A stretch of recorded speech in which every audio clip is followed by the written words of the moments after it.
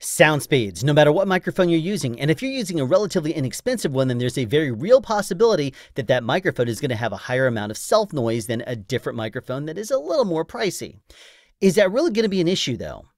Welcome to the topic of this video. If you're a DJ in a nightclub and you're constantly on a mic speaking to your audience, you can probably deal with a higher noise floor because the microphone noise is going to be lost underneath the music bed that you're playing. And if not, because you've killed the music, for example, then probably the buzz of the amps is going to drown it out. In contrast, if you're in an acoustically treated space that is extremely quiet and you're using a quiet microphone like this Rode NT1, you don't have to be right up on that microphone even if you're speaking quietly. You have the luxury of putting it farther away from you, allowing you to perform more. Use your hands, maybe jog in place, act, perform, whatever. But if your microphone has a higher self-noise, you have to perform closer to it. Otherwise, the noise floor is going to be overwhelming and very noticeable in your recording. The thing to look for on a microphone spec sheet is equivalent noise level, and this is most likely something that you're going to find on a condenser microphone spec sheet. Not that dynamics and ribbons don't make noise. No, they definitely do. But a condenser microphone always does because of the nature of the voltage traveling through it. If you need an explanation further, watch that video right there. Dynamic microphones are passive. They're not sensitive and they require absolutely no power to function. But that means that they rely heavily on the quality of your preamps to determine the sound quality. If you have noisy preamps, don't expect this to be a very quiet microphone. Small diaphragm microphones and those made with tube technology naturally have a higher self-noise than a large diaphragm condenser.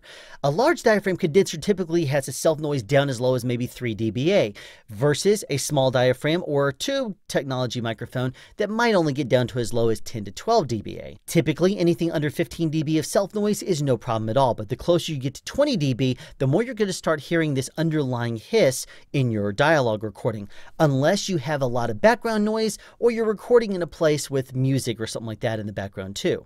Then it's not going to be as much of an issue. Another thing to think about is the processing on your recorded vocal track. If you're going out live, you really need a microphone with a lower self-noise. But if you're going through a post-process, you can have a high self-noise microphone and chances are get away with it, provided, of course, that your signal-to-noise ratio is correct. What if you did a vocal recording with an appropriate signal-to-noise ratio and you're going to be putting it through a post-process before your audience ever hears it?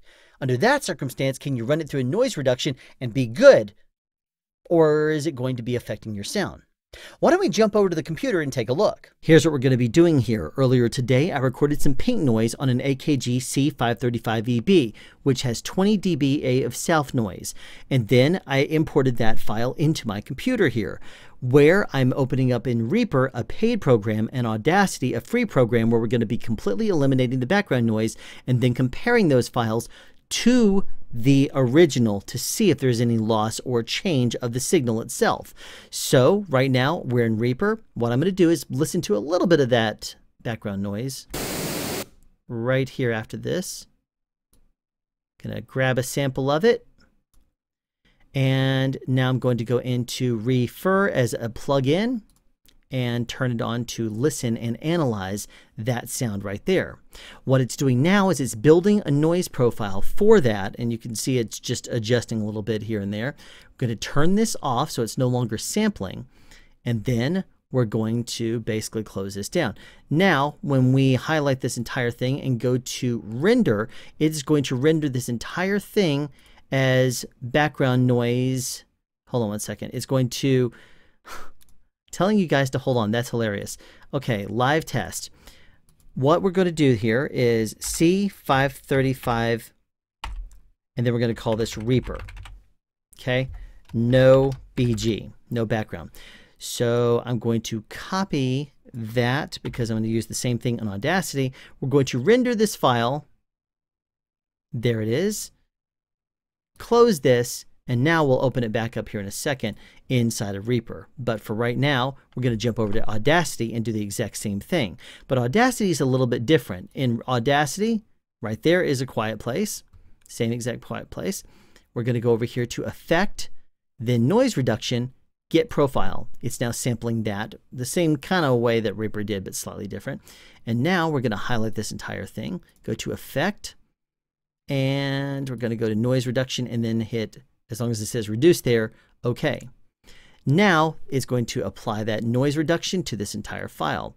We're going to highlight this entire thing, go to Export, export it as a WAV file. I don't like the 16-bit, so I go to other compressed files and do it as a 24-bit PCM. And we're going to save it under here, right there, but this time under Audacity as a name. So there's our original, and here's our Reaper modded one with no background noise. We're going to open both of them into separate tracks, and I'm going to basically verify real quick that they are perfectly in sync, and they are. You can look at that right there, and the peaks are matching up. So now that those are the same, we know that this file is the exact same, except that the background noise was reduced in Reaper and basically eliminated. So now I'm going to route them into actually another track right over here. And by doing so, I'm going to be able to overlay the two onto the same visualization, which is going to be through Vox and Go Span. You guys know I love that program. So now I have a sample. And let's open up routing. Let's double check. Yes, yes, good. Okay, so now let's open up our Vox and Go Span plugin right there. And what I'm going to do is verify that my routing is set to dual mono. If I'm just looking at the left track, oops, wrong thing. I need to come over here and turn this to 100 milliseconds. I'm going to correct for the pink noise angle drop. And I'm not going to add any smoothing. So 100, that's good. And then I'm going to verify the same exact thing on the right. So 100 there, 3 there, and no smoothing. So double checking, right, left, right, left, right, left. And now if they overlay perfectly, you're going to see one color. And to give you an idea, I'm going to flip back and forth between the left and the right so you see the different colors, and then we're going to overlay the two of them together. And when that happens, we'll see if they're identical or if it does change a little bit when you do the background removal for the background noise.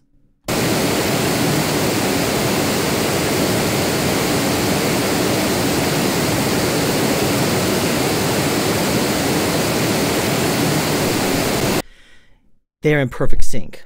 And that's because as long as your signal to noise ratio is working to your advantage, it's going to work great with your background removal. Because as long as your background noise is way down low in the mix, there's no issue. And I could even go over here and replace this Reaper one with the Audacity track, and you're going to hear the exact same thing happen here. We'll go over to here, to noise floor, live test. Audacity, where's that file? Right there. Now we'll verify that they're in sync, which they are right there. They look like it. Verify the routing. Yes, still good. And let's open up this program right here. Okay, left.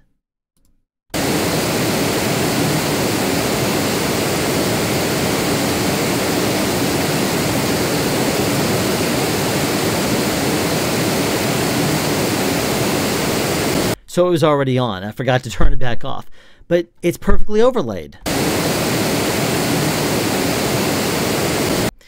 Therefore, the background noise is not an issue. However, just to at least do our due diligence here, here's something you can also do. If I take this file right here and this file right here, which let's just say you don't have Vox and Go Span, I can invert the phase of one of them by doing this right here. Then that right there in Vox and Go Span is showing the only deviation we have at all between those two tracks, because what inverting the phase does is normally your crests and your troughs are going up first, then down. And in a phase reversal, it's going to go trough first, then crest. So basically it flips all the waveforms that are above the line to the below the line and vice versa.